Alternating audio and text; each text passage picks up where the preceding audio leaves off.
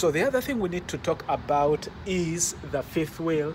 I know we talked about it hooking up, but just like we move the tandems, we talked about moving the tandems, you also can move the fifth wheel. You see those in there? You can move them to different holes in there. So the way to do that again is just like we talked about the tandem, that you pull out the handle.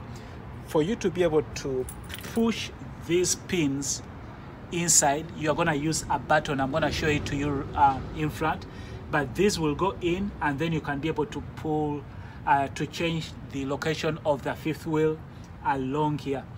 And that comes in handy if maybe you are heavy on the drives and you need to adjust your weight. If you need to get more information about adjusting your weight, I made another video about adjusting your weight. You can check it out. If I remember, I will put a link to it in the description below or anywhere on the screen, just in case you need to know how to adjust your weights. I did make a video on that. Okay, so right here, this is in my vehicle. Again, different vehicles may be different. Some trucks may it may be like a button you have to press, like maybe like you see one of these buttons. But for this particular truck, my fifth wheel, it says right there, and on your truck it should say like fifth wheel lock and unlock. So anytime you want to unlock those pins I showed you, you just have to come here and switch this to the unlock position, or if it's a button, just press it so it can unlock. And then you are going to do the same thing like we did with sliding the tandems. You are going to use this to help you move. Again, when this is pushed in, that means the truck can move, but the trailer is not moving because this is out. And so when you unlock it, you put it wherever you want it to be, and then when you're done, you just lock it up, and that will help you move your fifth wheel. And since we are here, let's talk about this button right here. This says suspension air auto. This is for lowering, either you want to lower your suspension air or you want to put it up. And what this button does is to take out air in from your airbags right there. And what that is going to do is it's going to lower this fifth wheel, is going to go down. This, not just the fifth wheel, this, I don't know what I would call it. Let me just call it the frame. It's going to lower down. It's going to go down so that there is kind of a space between the fifth wheel and the trailer. Now that comes in handy if you are maybe like you get somewhere and you find that the driver before you did not put the landing gear really up, and so your trailer is so low that when you try to get under it, when you are hooking up to the trailer, you realize that it's so low. So the first thing you need to do is to lower your suspension, like so that this thing comes down. When it comes down, you will then be able to slide under the trailer so that you can go underneath it.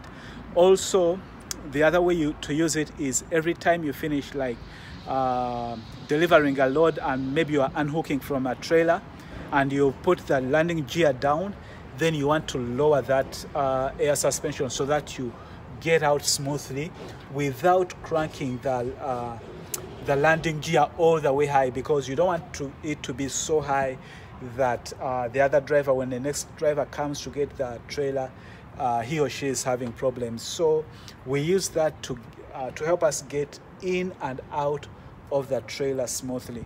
So anytime you get to a trailer and you can't get underneath it, that means that if it's so low, if the trailer is low and you can't get underneath it, then lower your suspension, your suspension so that you can be able to go underneath it.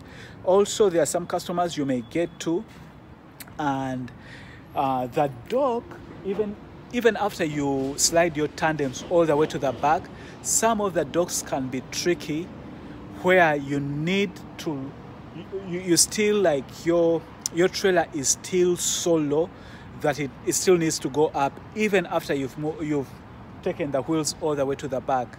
And one of the ways to help with that is, if again when you are still hooked to the trailer, don't get away from it. Just take out the air from your airbags. What that is going to do is it's going to lower this side of the trailer and kind of raise the back side of the trailer.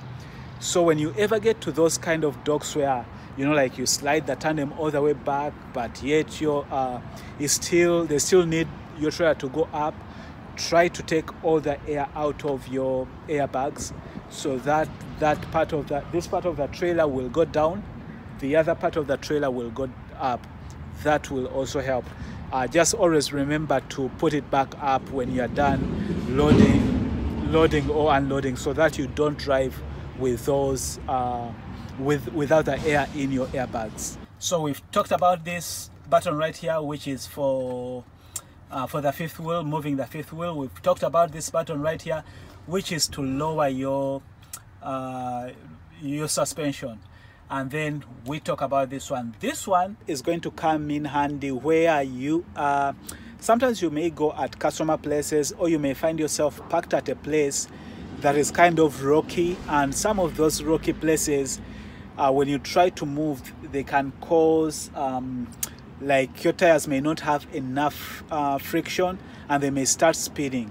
Or you may be in a place where you have some potholes, where if your tires are not on a good flat surface, sometimes they may start to spin. So what you want to do is to engage that, to lock it. And what that is going to do is kind of going to lock the drive tires, so that they don't spin a little bit, so that it helps you get out of that situation. So whenever you are in a place where it's kind of not rocky, yeah, where it's kind of rocky, like it usually happens at places where, you know, like the soil, there is no pavement and it's kind of rocky, or there are some potholes, like the area is not even, it's not flat. When you start to feel like your tires are kind of spinning, put that in the lock position and try to get out of that situation, of that spinning situation, so that you can be able to move out. It kind of locks the drive tires to help you get out of that situation. And then when you're out of it, just unlock it again so that they can start moving again. Having said that, be very, very careful whenever you get into places where you have rocks, a lot of rocks, or a lot of potholes, because sometimes you will get in a situation where it's almost impossible. You just have to get like one of those tow trucks to come and pull you out. Anytime you are in a situation where your truck is not balancing, like some of the wheels are spinning, be very, very careful, because when there are times when even that you know, like that button won't help you. If you get in a place where like you are in a pothole and your drives are spinning, or you are in a rocky place where your drives are spinning really fast, like there are some situations where you can't get out, only a tow truck can get you out. So always be very careful when you are in rocky places, or when you are in places with potholes and places that are kind of I don't know what I should say, very uneven. Be very careful parking in those places. Okay, so the other place I want to warn you about when you are parking is not avoid, but be very careful when it comes to shoulders. Like when you are maybe like on the freeway and then something happens, maybe you have a tire failure, right? And you need to maybe pull off and get on the side. Be very careful. Most of the time, try and avoid taking your tires off of the pavement. Try and find a place where you think, or where you know you can fully have all your tires on the pavement without going off onto the shoulder, because some places the shoulders are soft and people don't realize, but these trucks right here are heavy. So when you drive off and you try to get on the shoulder, if that shoulder is soft, your trailer may end up just kind of sinking into the shoulder. And if that happens again, depending on how bad you are off of the pavement, you may need a tow truck to get you off. So as much as possible, be very careful not to let your tires go off of the pavement. Find a place where you are sure that you can keep all your tires on the pavement. Avoid going off of the pavement so that you don't get in a situation where like you are stuck and you need a tow truck to get you off. Sometimes if it's really worse, you may even end up like overturning your truck. I've seen that happen where people got off thinking they are getting off to park, and then the next thing they know is their truck is like rolling over, just because they did not mind to keep that truck on the pavement. So be very careful about that. That is something you want to watch out for. They've started unloading me, and since they are unloading me, I want to see if I can find a ladder, because remember, I'm gonna get out of this place empty. So I need a ladder so that I don't have those placards on, because if you drive with those placards on, that means you will get into, you could get a ticket, because that's illegal. Man, look at those trucks. They carry hazmat, but they look so strong. The way they are built, they look like tough. Look at this one. Hazmat. All those are supposed to be like placards. Dang. But they look really strong.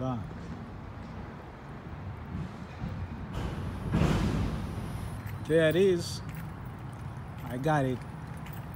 This is gonna help me. If you ever get into this, look, it's not moving. So what do I need to make it move? Step here. That means I've carried this off the ground. These are supposed to be like the legs. Now it's on the wheels. Magic.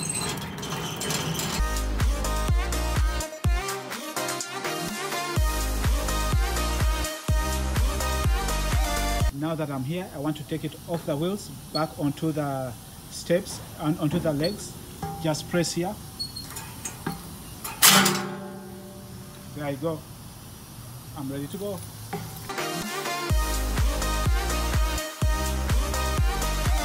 That side is done. I'm gonna get up these stairs, do this side. I'm gonna leave this ladder right here.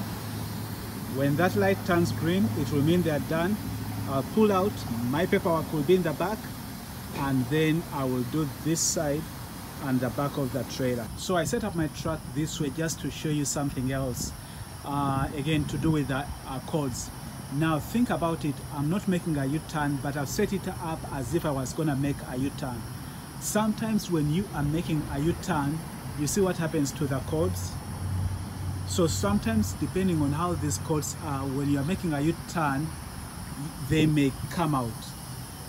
One of them may come out, and so maybe like if the red one came out, your truck will stop moving. If the blue one came out, as we said, you will be able to move, you'll be able to brake, but you won't be as efficient. If the electrical one comes out, then your lights of course will not be working, because look at that. You see how it is? Because it's stretched, so it could almost come out, and so you could drive with this out and your lights not working and wondering what happened. Or sometimes it could even come out from this side. So anytime your lights are not working and you remember you made a U-turn, come check to make sure it's connected, and come to make sure it's connected. If, say for example, you are making a turn, sometimes if this is too long, it could even get up, maybe like it could get caught up in one of these areas, because I remember it happened to me where this was too long that it got caught up somewhere. I don't remember exactly where. And what happened, by the time I finished making the U-turn, I was actually, it wasn't even a U-turn. I was setting up to back into a customer place, but the cable got caught somewhere, and my red air line broke. As soon as it broke, I couldn't move because there was no air, and I couldn't get it fixed. So I had to leave the trailer exactly where I was, so that somebody can come and park it for me. I had to go back to the terminal to have it fixed. So this is what happens when you're making U-turns. Sometimes those cables will be stretched. They could break or they could come out. That is something to keep in mind too.